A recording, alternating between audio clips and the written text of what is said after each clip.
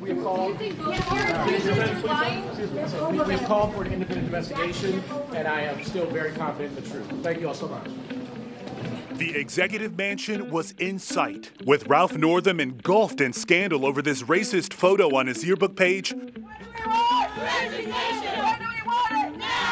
Just in Fairfax, the state's lieutenant governor was told by his team to get ready. I'm thinking about, my family. I'm thinking about, how this will change things for a lot of people. He spent a weekend in early February planning to move his family from Northern Virginia to Richmond. If that had happened, if he had made the decision to resign and I was elevated to the governorship, I also would have been the only African-American governor in the entire United States of America. And accusations that you were trying to obstruct Thanks, justice. guys. Heading home, had a good day. Thank you, guys. That planning quickly cut short. He was labeled a rapist and predator, accused of sexual assault by Dr. Vanessa Tyson in 2004 and Meredith Watson when they were students at Duke University in 2000.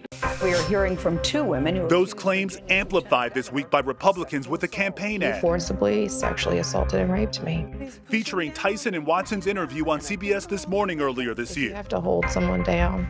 It's not consensual.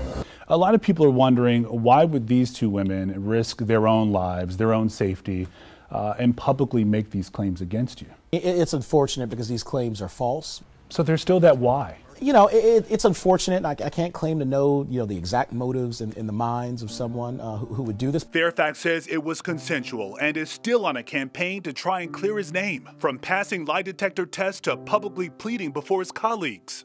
With no facts, no due process, no evidence, no nothing. He also stepped down as partner from his Northern Virginia law firm, focusing solely on his job as lieutenant governor, a part-time job, paying $36,000 a year.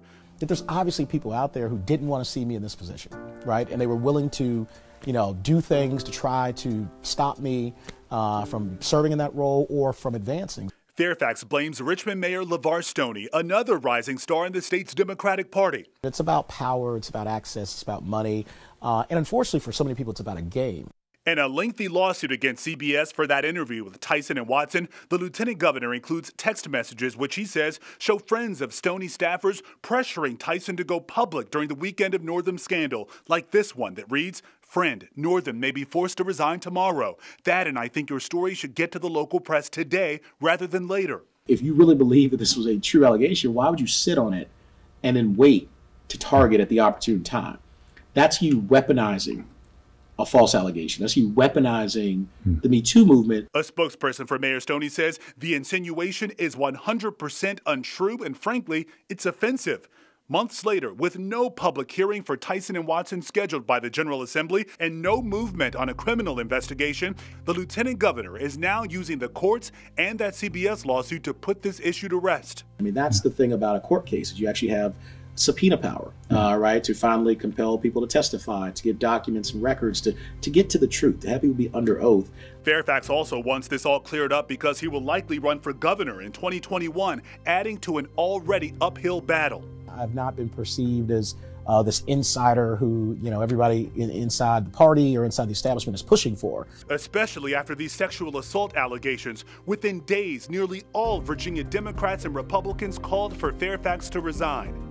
3 people who did not call for it were Wilder, Senator Warner, and Congressman Bobby Scott. Yeah.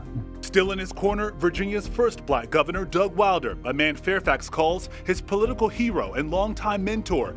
Fairfax says he constantly turns to Wilder because they've been treated similarly in Virginia, and both have now been accused of acting inappropriately. A 20-year-old VCU student says Wilder kissed her without her consent.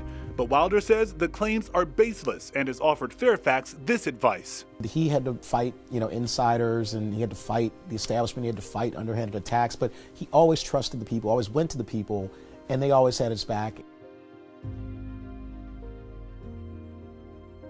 Meanwhile, CBS is asking a judge to dismiss that defamation lawsuit. As for Fairfax's accusers, attorneys for Tyson and Watson say both women still want a public hearing. However, with Virginia Democrats taking control of the House and Senate, that does not seem likely. They've called it political theater. I'm Lorenzo Hall, WUSA 9.